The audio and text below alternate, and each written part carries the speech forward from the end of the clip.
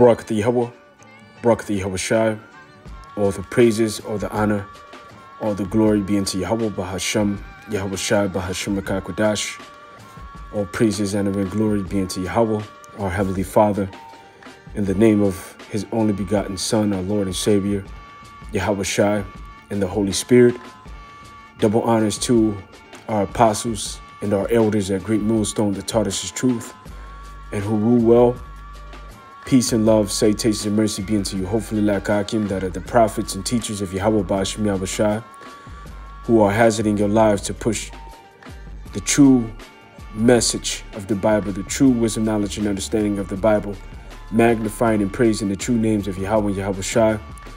To the rest of you believers that are throughout the four corners of the earth, that do believe in Yahweh Ba'ashim Yahweh Shai with their whole heart, mind, body, and spirit, and are waiting for these last and final prophecies, you Akim, you Akwati, and peace be unto you in Shalom. I've been reading this book, which is entitled The Peculiar Institution, which I've done lessons on this book before. And the Peculiar Institution is dealing with the institution of slavery, all right, that happened to our people here, all right, within America, all right, within North America. And now reading this book, man, it got me heated. All right, it got me heated, and it got me meditating terror. All right, and how we're going to pay back this devil in the kingdom of heaven for all of the gruesome things, all right, that he has done into our people. All right, you may have seen by now there was a video that was shared by one of the brothers via YouTube. And it was going into pretty much how this devil is trying to hide their history. All right. Which actually, if you look around the country, they do have that the devil is lying again.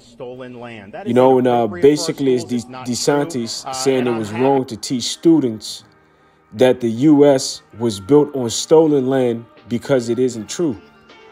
All right. It was built on stolen land. And after you stole the land from the so-called Native Americans and Seminole Indians and the so-called, you know, Mexicans and the rest of the Latino tribes or the Latino community, which really are the 10 tribes of Israel, all of them collectively, you brought the so-called Negroes over here. And you force them to work the land under free labor, free untaxed labor. All right, under the penalties and conditions that if they didn't meet your demand, all right, in the forced labor that you were putting upon them, that the penalties would result in many different, you know, punishments as well as casualties. Because the punishments that you were inflicting on them in terms sometimes made the slave lose their lives. So rather there be lynchings, whether it be hangings, you know, rather it be multiple different forms of brutality. I read in the slave narrative or narratives of the slave, whatever that book is called. It's like a blue book, and it has different accounts of slave their encounters that they had within slavery. You know, some of them were saying that, you know, they witnessed deaths or either they went through punishments. You know, there was one, a girl in particular, where it was said that one of her slave masters, being a woman, she witnessed someone get beat to death with a hot iron or get burnt by a hot iron. I can't remember. You know, infants were losing their lives, being beat by women. All right, it wasn't just, you know, Esau, the man, you know, but it was also their women as well. You know, and sometimes they were more cruel than the men. So there was a bunch of different things that our people suffered at your hand. So you're going to be recompensed. All right, you had buck breaking, you had derby dose, you know, which was a foul act, All right, both of those were foul acts, and all of it, you know, was derby dose, was slave masters pooping inside of slaves' mouths. All right, the buck breaking, you know, embarrassing, you know, the strong male in front of the rest, you know, of the slaves on the slave plantation, you know, in order to break their pride, to break their spirit. You know, you would emasculate a man by way of, you know, penetrating him, which was a gross and foul act. You know, and there's many different things, you know, shaving off of a slave's hair, using it within furniture, you know, to cushion your furniture, you know, filleting their skin and making leather out of it. And you think that the Heavenly Father has forgotten any of this? All right, the Most High Heavenly Father hasn't forgot any of it. And although you're trying to strike, you know, these things from the record, you're trying to strike them from the history books. You know, the scripture says that shameful spewing shall be upon your glory. And all of your accounts and the things that you have done are being brought back to the light. And you hate this. All right, you hate all of your shameful acts being thrown up in your face. So at every moment, you're trying to find a way to erase it, to strike it from the records and make those that have been oppressed and afflicted by you to forget. And even if you can make a lot of us forget, the Heavenly Father hasn't forgotten. So there will be a day of retribution. Habakkuk 2:16. Thou art filled with shame for glory. Drink thou also, and let thy foreskins be uncovered. The cup of Yahweh's right hand shall be turned unto thee, and shameful spewing shall be on thy glory. So all of that glory, all right, all of that fame, all of that reputation that you have had thus far, that you have really given unto yourself as being great and honorable, in which you're not. There's shameful spewing that is being brought upon that. And that's all of the foul and wicked atrocities that you have done being brought to the forefront, being brought back into the light by the prophets of Yahweh Bashim Yahushua through the Holy Spirit. Now, to read, you know, different accounts within this book, you know, I'm going to go to different pages, and I'll start right here in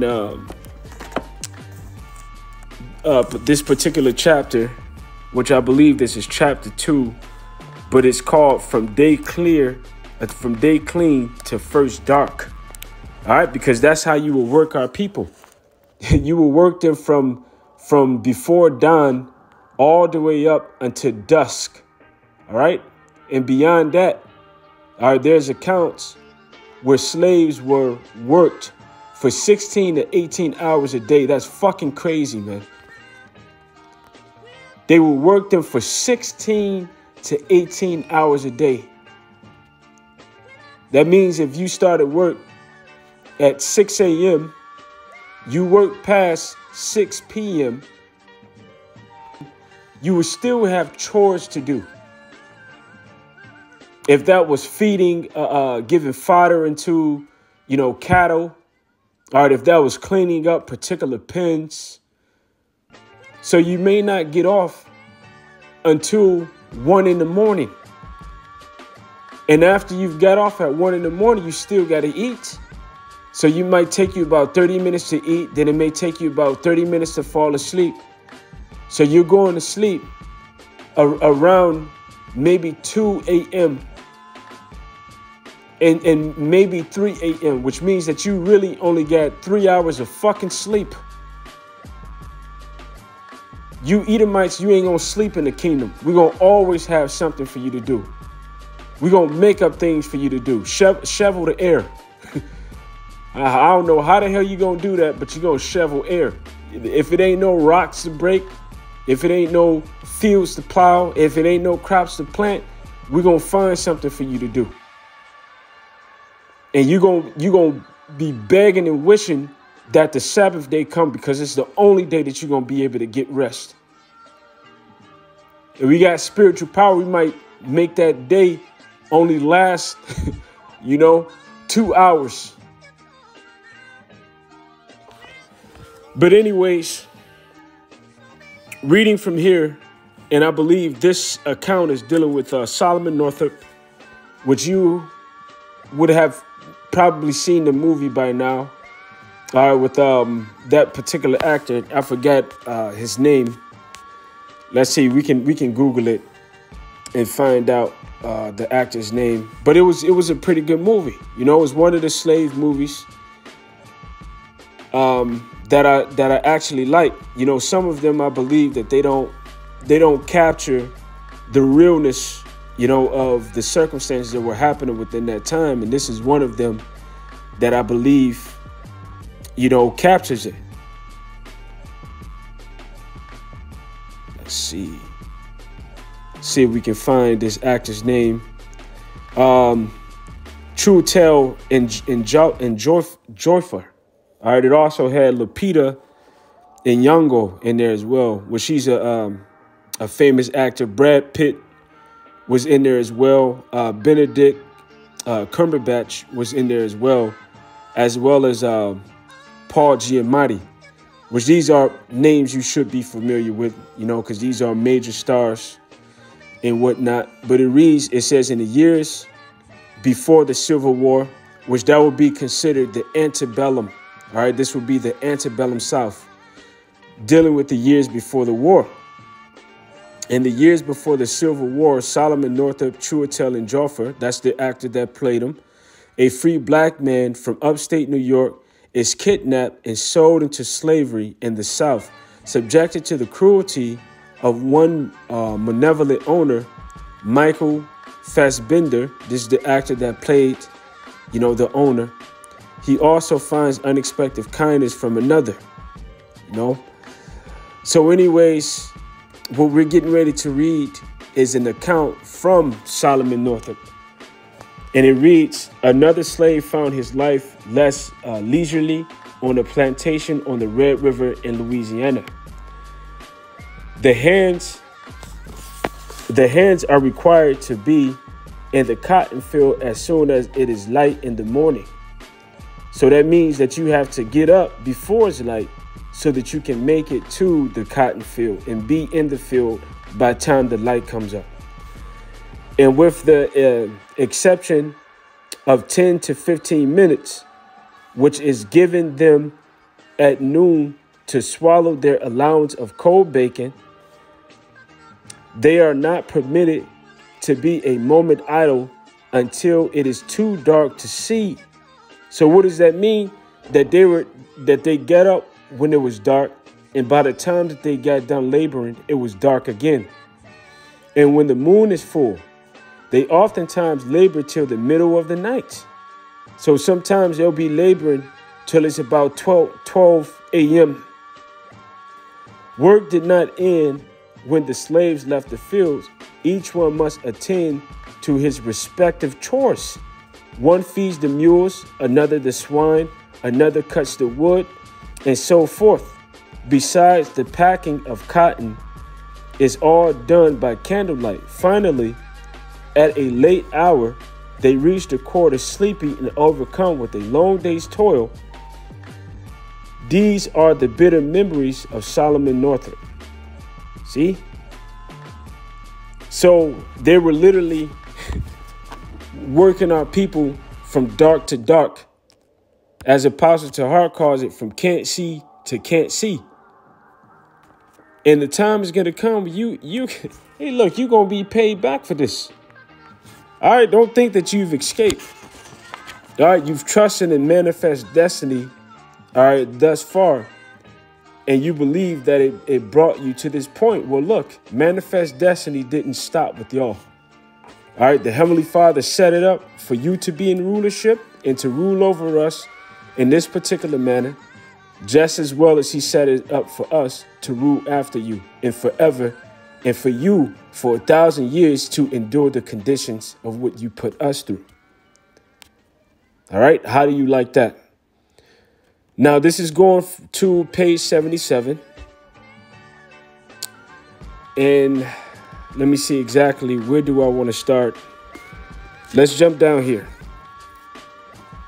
It says, it would not be too much to say that masters usually demanded from their slaves a long and hard work and managed by some means or others to get it. The evidence does not sustain the belief that free laborers generally work longer hours at a brisker pace than the unfree. During the months when the crops were being cultivated or harvested, the slaves commonly were in the fields 15 or 16 hours a day, all right, including time allowed for meals and rest. By antebellum standards, this may not have been excessive, but it was not a light work routine by the standards of any other day. So that was 15 to 16 hours, or this particular page says, but it gets worse than this. Now, going over to page 84, it reads this.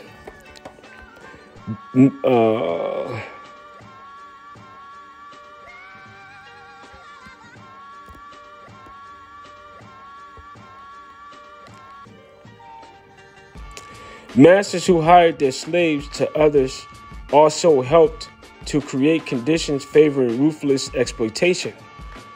The overworking of hired slaves by employers with only a temporary interest in their welfare was as notorious as the harsh practices of the overseers.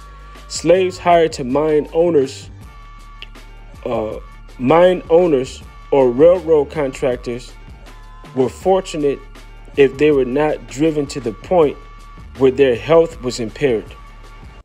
The same danger confronted slaves hired to sugar planters during the grinding season of the cotton planters at picking time. Few Southerners familiar with these conditions would have challenged the assertion made before a South Carolina court that hired slaves were commonly treated more harshly than those in possession of their own owners. But the master was as responsible for the conduct of those who hired his slaves as he was for the conduct of the overseer he employed. Overworked slaves were not always the innocent victims of force beyond his control. There were remedies which he sometimes failed to apply. A stanch defender of slavery described a set of avaricious planters whom he labeled cotton snobs on the Southern Yankees. In their frantic quest for wealth, he wrote indignantly, the crack of the whip was heard early and late until their bondsmen were bound to the ground with overtasking and overtoil. A Southern physician who practiced on many cotton plantations complained in 1847 that some masters still regarded their sole interest to consist in large crops, leaving out of view altogether the value of Negro property and its possible deterioration. During the economic depression of the 1840s, a planter accused certain cotton growers of trying to save themselves by increasing the cotton acreage and by driving their slaves harder, with the result that slaves broke down from overwork. And our asses are still being overworked. All right, ain't nothing changed but the name of the slave plantation. So instead of being from the Williams plantation, instead of being from the Johnson plantation, your ass is from the Michigan plantation. You from the Louisiana plantation. All right, you from the Alabama plantation. All right, these are all of the names of the states, all right, that own you as property. And that's the reason that you have an ID card, which ain't nothing but a slave pass, man.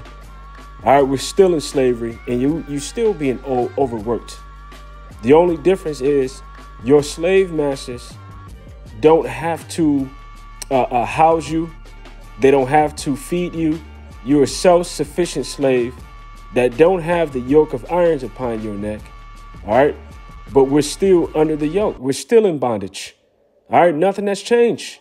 You thought that the abolishment, all right, of slavery actually was something that really happened. No, slavery wasn't abolished. Slavery was, there was an emancipation, a transfer of slaves, all right? So I'll read this last page and then I'll get into some scriptures, which this is page 85, which reads, on the sugar plantation during the months of the harvest, slaves were driven to the point of complete exhaustion. Do you know how hard you have to work somebody to complete exhaustion? If you ride a horse too long, eventually the heart of that horse, all right, would burst, you know, and not burst per se, but eventually, as strong as the heart of a horse is, eventually that horse can have a heart attack, you know, due to exhaustion. So do you know how hard you have to work someone unto exhaustion, to the point that they faint, to the point where they pass out? All right, they were working us like horses, all right, as one of these particular slave drivers is going to say within this passage. So reading on, they were in the normal routine work from 16 to 18 hours a day, 7 days a week. So that means that they didn't get a break. So if you're thinking about this and comparing it to how you work within the society, if you work in 7 days or 6 days a week, and you working upward from 16 to 18 hours, all right, you may not work it on one job, but you might be so far behind that you got to work two jobs. So you get off from working one job to work the other one, just so that you can continue to get by. You got people that own houses and they still got to work. But wait, why do you still have to work if you own a house? Because you don't own the land, which means that you still got to pay taxes. If you own the land, all you got to do is live on your land and grow your own crops. So you're forced to constantly keep laboring. All right, you're forced to constantly keep having to work. Reading on, cotton planters who boasted about making 10 bales per hand were unconsciously testifying that their slaves were overworked. An overseer on an Arkansas plantation set his goal to 12 bales to the hand and indicated that this was what his employer desired. On a North Carolina plantation, a temporary overseer assured the owner that he was a whole hog man, rain or shine, and boasted that the slaves had not been working like men, but like horses. See? So they worked us like animals. So it's fair to say that the slavery that happened to our people over here within this land, all right, that it was cattle slavery. This is like that's the reason why they call it cattle slavery, because they were working us like animals. I'd rather be dead than to be a nigger. On one of these big plantations, a white Mississippian told Olmsted, well, guess what? The scriptures say that Yahweh shall bring your fears upon you. All right?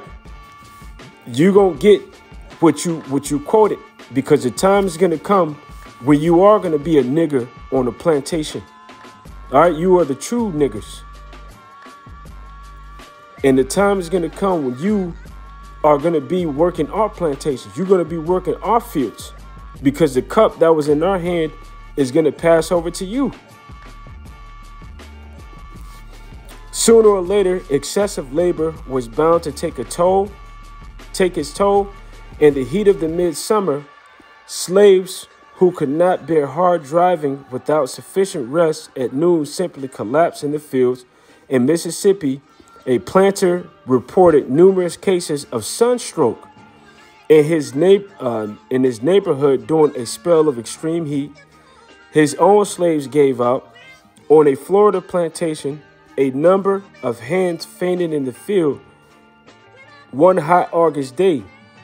Even in Virginia, hot weather and heavy labor caused the death of many Negroes in the harvest field. So you really worked our people to death.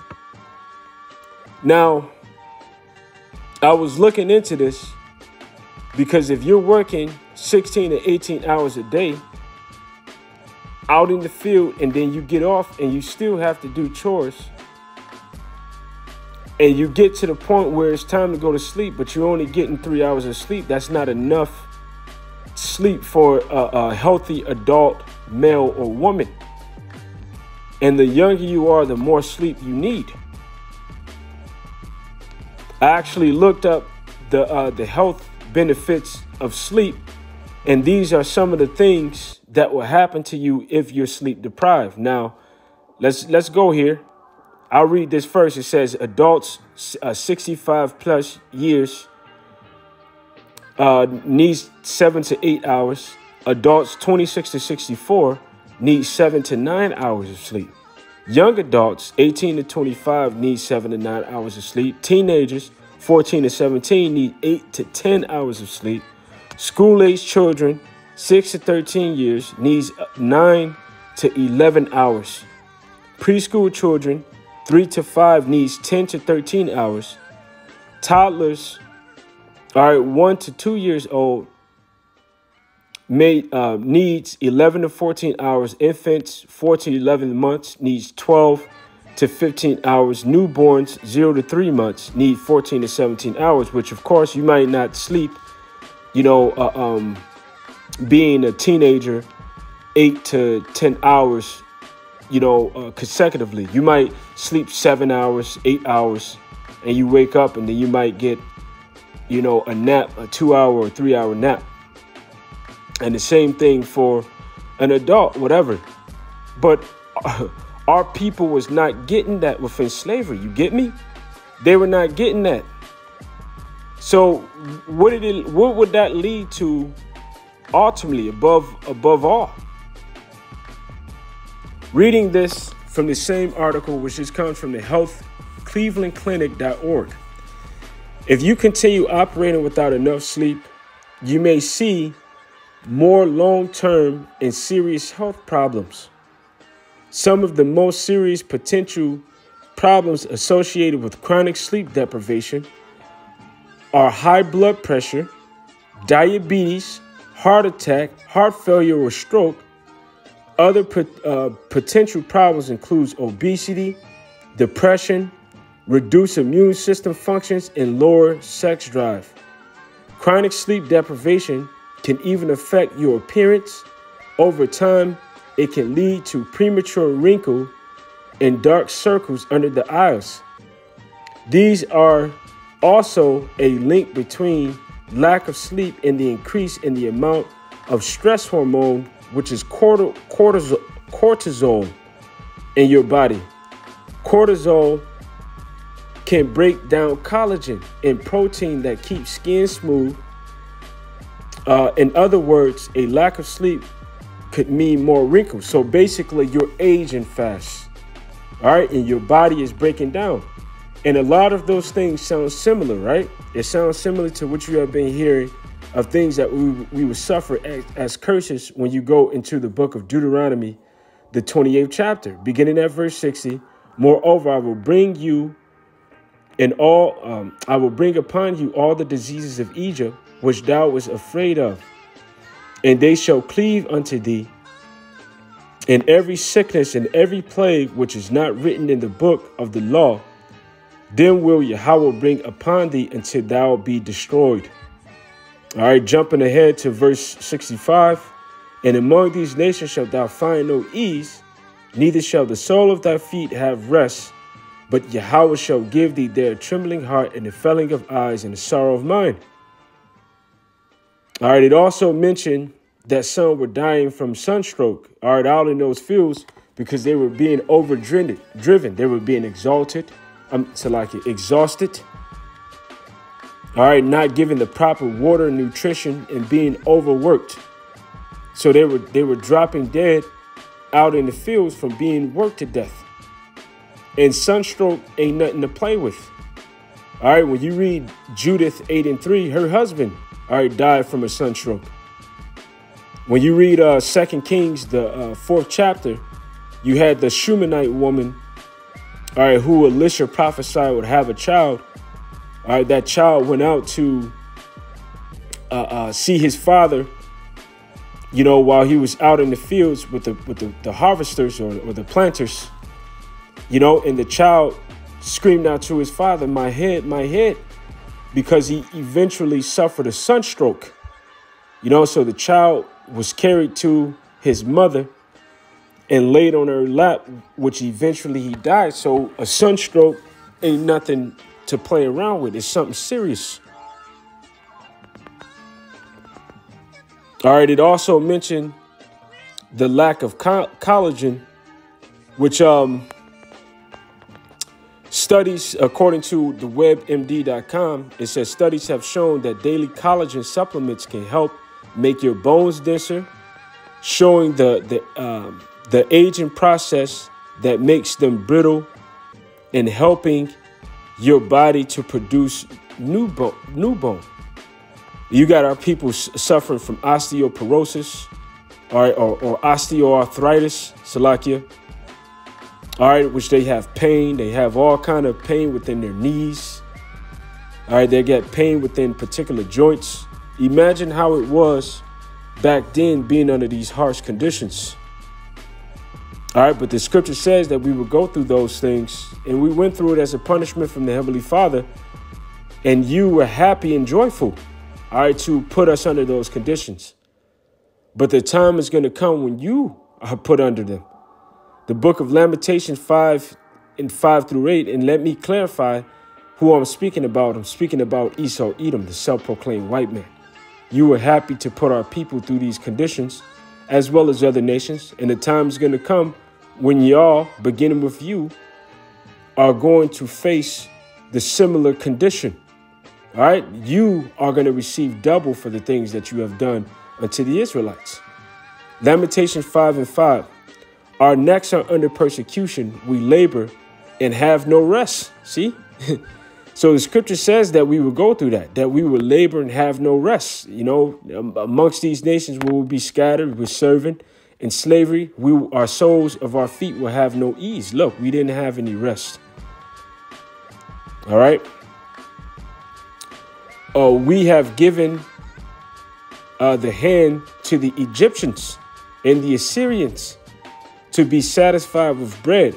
Our fathers have sinned and are not, and we have borne their iniquities. Servants have ruled over us. There is none that doth deliver us out of their hand. Why? Because in the book of Deuteronomy, the 28th chapter, it says that there shall be none to save you. Now, we're going to be saved because 2,000 years ago, beginning with Yahushua, all right, the sacrifice that he made, all right, which was a payment and a ransom. And by us believing upon him, if we be a part of the elect, he's going to physically redeem us. Now, he's more than just a regular man. So no regular man upon the planet Earth will be able to redeem us, but Yahushua will. All right, the scripture speaks of him sending forth his angels throughout the four corners of the earth and gathering the elect. Now, once the elect are established, all right, in the kingdom of heaven, when they coming down from heaven as New Jerusalem with Yahushua, all right, what do you think that we're going to do? Who do you think is going to be building up our kingdom? It's not going to be us. We're not going to labor and toil. All right. Matter of fact, the scriptures say in the book of Isaiah 65:22, they shall not build, all right, and another inhabit. They shall not plant and another eat. For as the days of a tree are the days of my people, and mine elect shall long enjoy the works of their hands. But it's not going to be us that are actually working. All right, we're going to have servants, and our servants are going to be of who? Esau, Edom, as well as the rest of the nations. All right, the scripture says that the heathen shall build up thy walls. Let's get that one as well.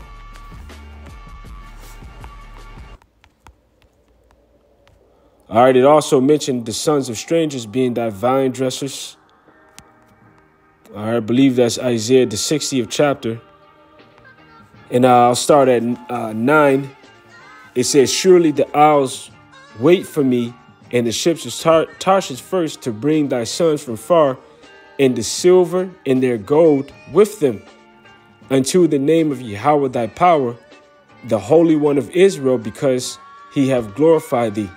The sons of strangers shall build up thy walls. See, the sons of strangers shall build up thy wall, and their kings shall minister unto thee. What does it mean to minister? To serve.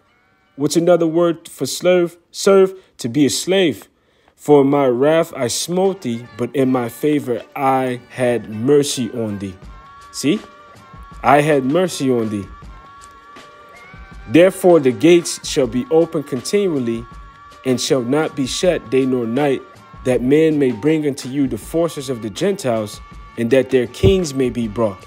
The forces of the Gentiles is what? Their riches, all of their goods, the best of everything that they have, whether it be fabric, whether it be fruits and crops, you know, their gold, their silver, you know, their precious stones, you know, their daughters. All of these things will be brought. And it says, and their kings may be brought. So why are their kings being brought? Well, their kings are being brought to serve us. All right, to be our servants. The scripture says that their kings shall be our nursing fathers, and their queens our nursing mothers. And they shall come bending unto us, bowing unto us. When you bow unto someone, that means that that person you're bowing unto is blessed. For the nations and kingdoms that will not serve thee shall perish, yet those nations shall be utterly wasted. So we're going to have these other nations in slavery, beginning with Esau, Edom. Now, going to the book of Habakkuk, actually, no, I'll skip past that one because I read it earlier. This is the book of Lamentation 4:21. Rejoice and be glad, O daughter of Edom, that dwellest in the land of Uz. The cup shall pass through unto thee, and thou shalt be drunken and shalt make thyself naked. The punishment of thine iniquity is accomplished, O daughter of Zion, and I will no more carry thee away into captivity. He will visit thine iniquity, O daughter of Edom. He will discover thy sins. So reading all of that, what does it mean the cup shall pass unto thee? All right, if it describes in verse 22 that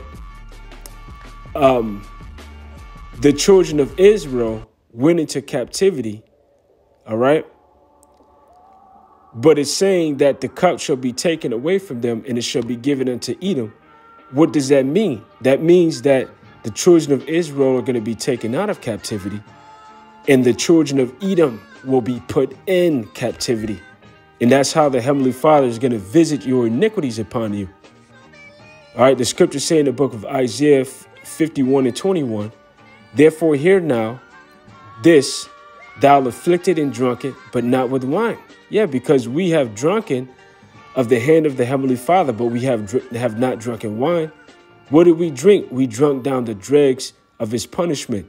And part of that punishment was to go into captivity, to be in servitude. Thus saith Yahweh power, and thy power that pleadeth the cause of his people. Behold, I have taken out of thy hand the cup of trembling, even the dregs of the cup of my fury, and thou shalt no more drink it again.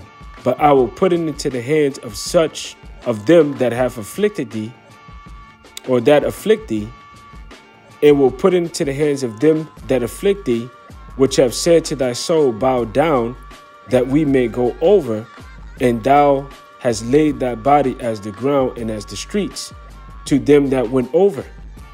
So that's speaking about slavery. All right, that means that these other nations helped to bring us down low.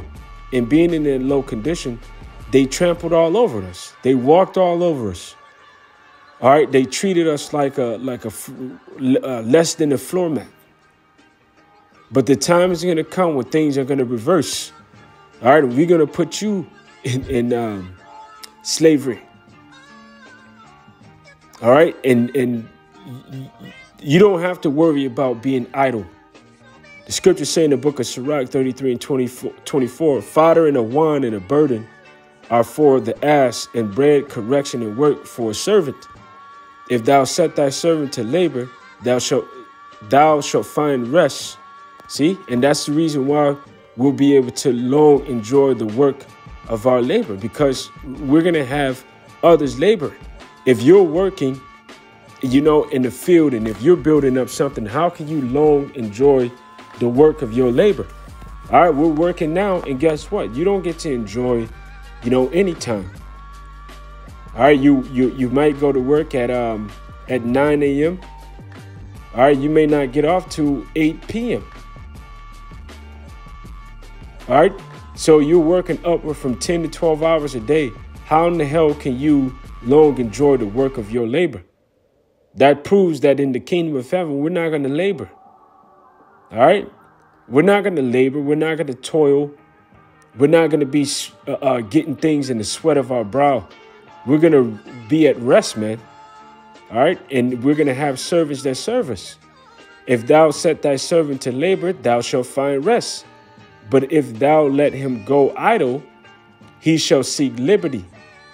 A yoke and a collar do bow the neck. So are tortures and torments for an evil servant. Send him to labor, that he be not idle, for idleness teacheth much evil. All right, idleness teacheth much evil. So in the kingdom of heaven, Esau, Edom, you're not going to have to worry about being idle. We're going to always find something to do. All right, if you ain't headbutting rocks to split them in peace, all right, or chewing, you know, our line to keep it grazed and at a particular length. If you ain't shoveling air because it ain't nothing else to do, which is going to always be something to do. I'm just saying that facetiously. All right. The only time that you're going to get rest is on the Sabbath. All right. You're getting woke up as soon as you think you falling asleep, and you getting put right back to labor. Because we're going to double unto you what you have done unto us. The scriptures justify you going into slavery for having us in slavery. He that leadeth into captivity shall go into captivity. They that devour thee shall be devoured. All thy adversaries, every one of them shall go into captivity.